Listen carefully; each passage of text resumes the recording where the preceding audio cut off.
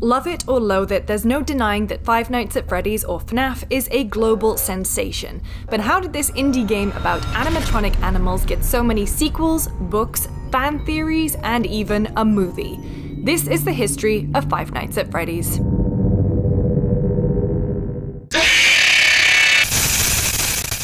In 2013, indie developer Scott Cawthon released a mobile game called Chipper & Sons Lumber Company, where players would control a small beaver named Tyke as he sets out into Beaver Forest to do favors for other animals and gathers lumber for his dad, Chipper. Despite its cutesy appearance, it had a sort of horrifying look about it.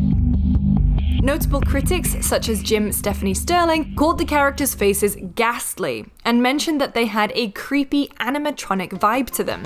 What in the name of Jesus Saint Initially deterred, even going so far as to remove Chipper from Steam's Greenlight page, Cawthon decided to turn his lemons into lemonade and make something much scarier. Cawthon originally set up a Kickstarter to help fund the game but ended up cancelling it. After around 6 months of working on the game alone, in early June 2014, he released a trailer for his new title, Five Nights at Freddy's.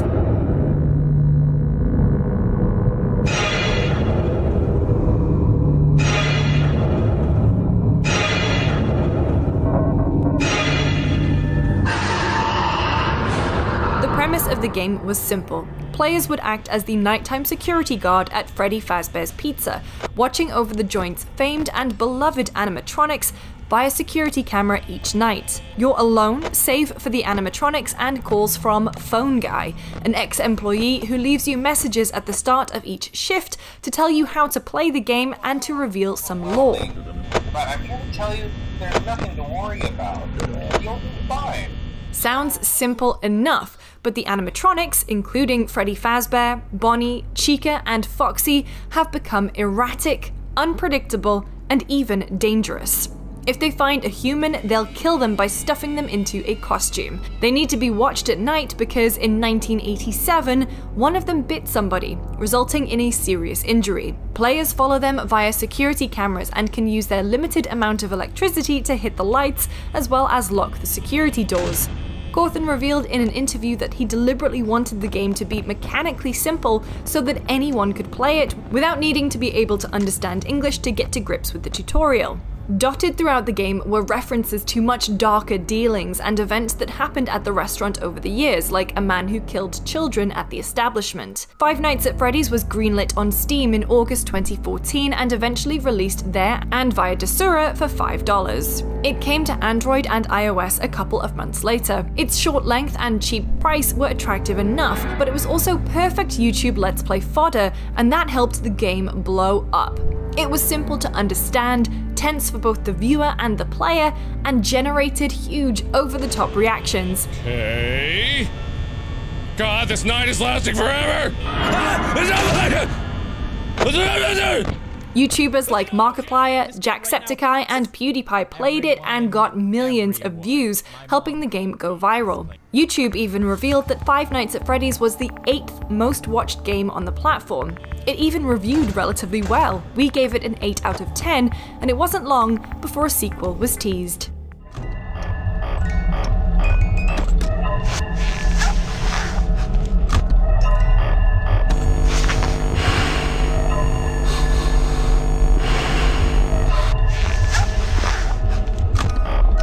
When I say it wasn't long, I wasn't kidding. The sequel was teased on Cawthon's website less than a month later, and it was set to release in 2015. Weirdly though, it was actually released much earlier, hitting Steam on November 10th, 2014. Five Nights at Freddy's 2 took place at a different restaurant in 1987, and featured both the old and new models of the animatronics from the first game, as well as some new additions like the terrifying Balloon Boy and the Puppet. The core gameplay was much the same. Players would sit in the security office and man the cameras, watching for the animatronics as they snuck around the Fazbear Pizza joint, but Cawthon added a few changes.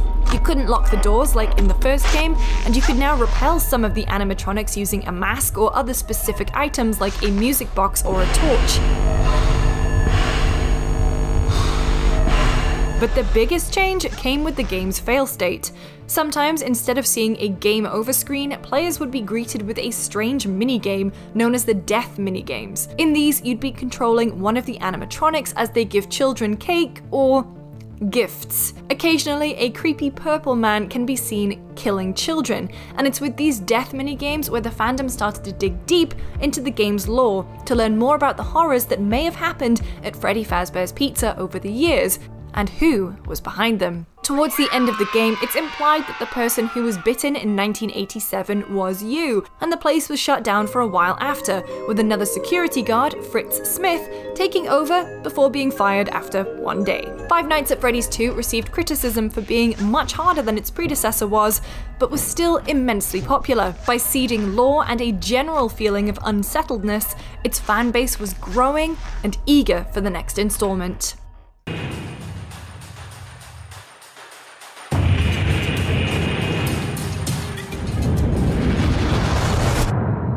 And again, it really wasn't long before it came out. Striking while the iron was hot, Cawthon's website went offline in December 2014.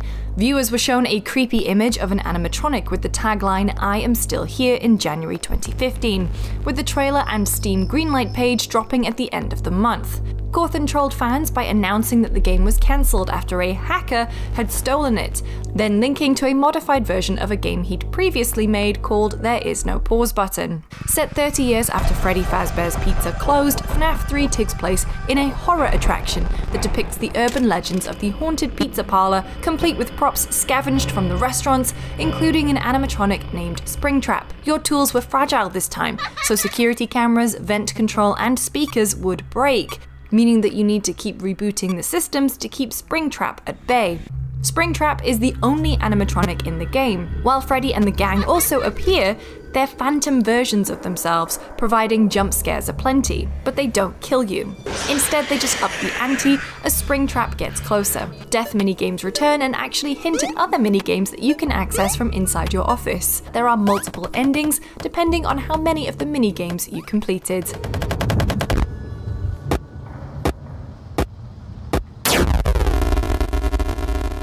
In April 2015, it was revealed that Warner Bros. Had snapped up the rights to make a Five Nights at Freddy's movie, and a few big names were attached, including Roy Lee, who had previously produced The Departed and the Lego Movie, as well as Cat Smith Productions, which went on to produce the adaptation of Stephen King's It. The movie was hit with a number of delays before finally landing at Blumhouse Productions. At one point, Home Alone director Chris Columbus was attached to direct, but his involvement ended as of September 2021. The script is still being worked on, last time we heard from the project. This can't be a very interesting, playthrough. Sorry, guys, because we have to hear. How do you? Okay, I heard thump, thump, thump, thump.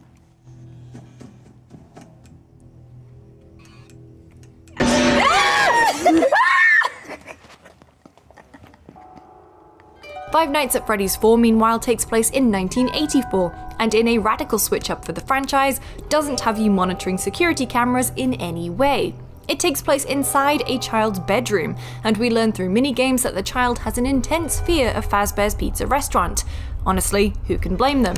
Unsurprisingly, the game has animatronics trying to kill you, and the only way to fend them off is by shining a flashlight on them before slamming a door in their face. FNaF 4 got middling reviews, and it was billed as the final chapter of the Five Nights at Freddy's original story. Naturally then, it was widely assumed to be the last game in the franchise.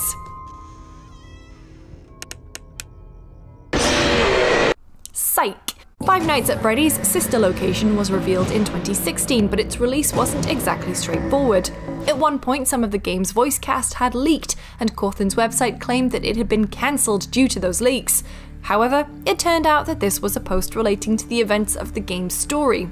Cawthon also took to the game's Steam forums to reveal that it had been delayed, citing that the game was too dark and that he was unsure how it will affect people. The whole thing turned out to be a stunt, again, and the game launched on October 7th.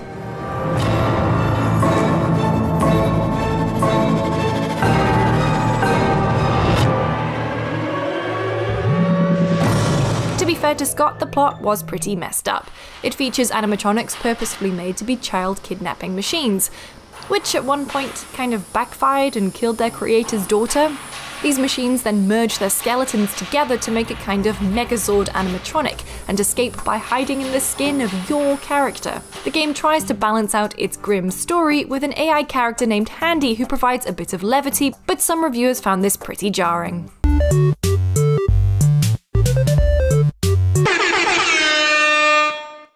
The next mainline entry was decidedly much more lighthearted.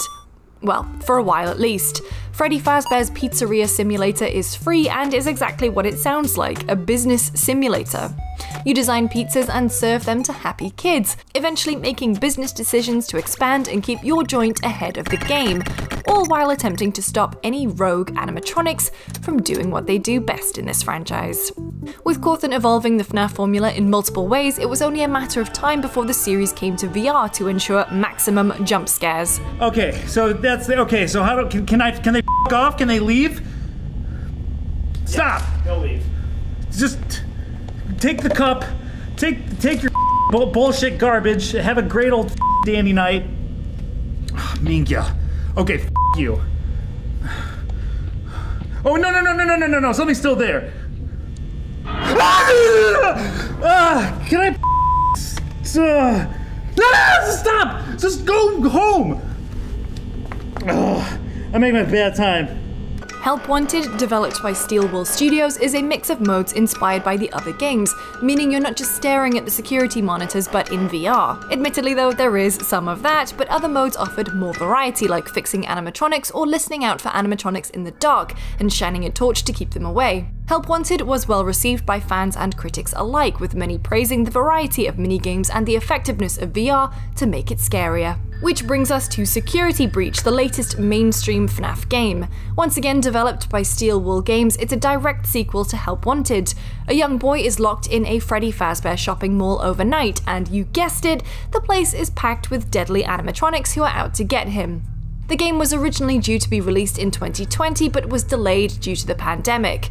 To make up for the delay, Cawthon released a free beat-em-up game called Security Breach: Fury's Rage. In June 2021, Cawthon retired from public-facing video game development, claiming that he missed making games for fun and for his kids. He had been embroiled in a political controversy, donating over $40,000 to Republican politicians, leading to criticism from his fanbase, in particular the LGBTQ+ community, who were directly impacted by his actions. Cawthon took to Reddit to say he would not apologize for the donations and that he was simply trying to back the people who would make a difference. So there you have it, the history of the mainline Five Nights at Freddy's games. For more deep dives into your favorite franchises, make sure to like this video and subscribe to GameSpot. Thanks for watching.